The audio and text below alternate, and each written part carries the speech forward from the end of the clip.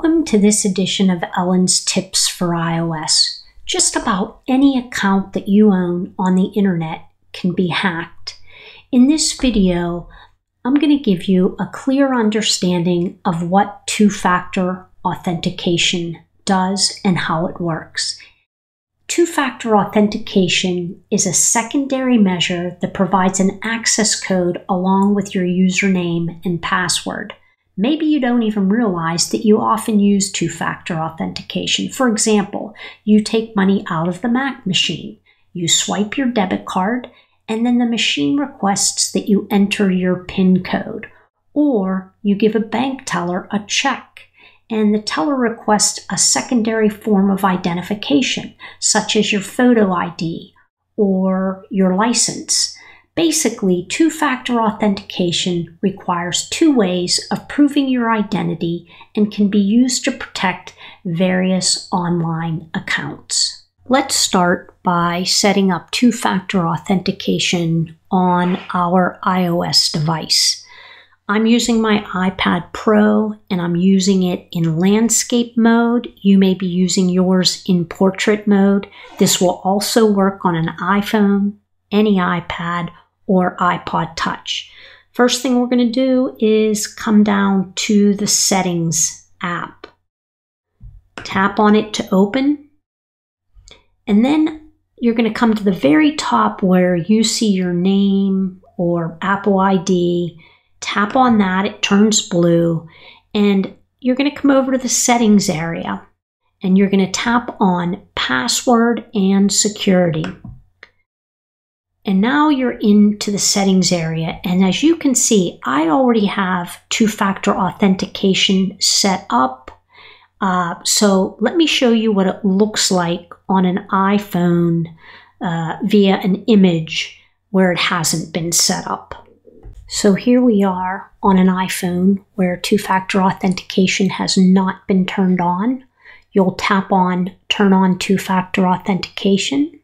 You'll tap Continue. Then you're going to enter the phone number where you want to receive a verification code. You can choose to receive the code by text message or even an automated phone call. You'll tap Next, and here's what the device will look like then. So the iPhone on the right is where we're setting up two-factor authentication, and once we've entered the phone number, it's going to pop up with a message that says enter the verification code.